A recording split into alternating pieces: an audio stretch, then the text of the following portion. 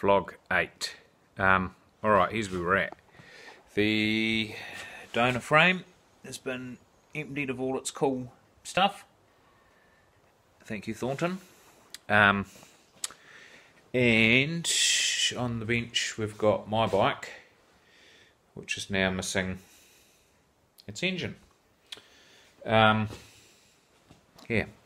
So, yeah, that was the old plant. Oh, I had to look at this. Check this out. See this? Listen. This thing's got so much bracing over the years and so much modifying to stop it from falling apart that it weighs a fucking metric ton, I reckon. So, just getting rid of that, it's going to help performance.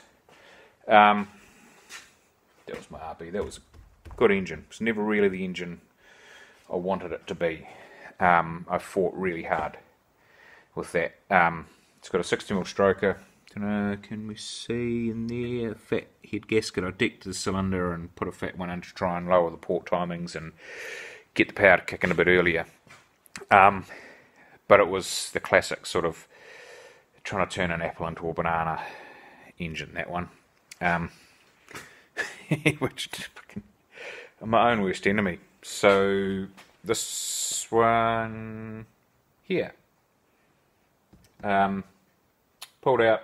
All I've really done is I run a vacuum pump for the fuel. So I just put a little vacuum adapter there, and I'm just going to have to steal that rear hub and brake shoes, obviously, and put that on there. That's basically all the cack that needs to go on it.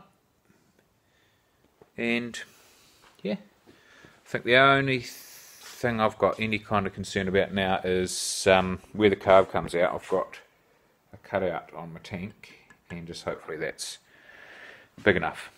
But yeah, no, we'll pull all this shit out and I'll relocate. My CDI's hidden way up under here, which means my spark plug lead's going to be like the world's longest. So we'll try and maybe relocate all of that as well and just tidy things up. So yeah, that's where we're at. Cheers.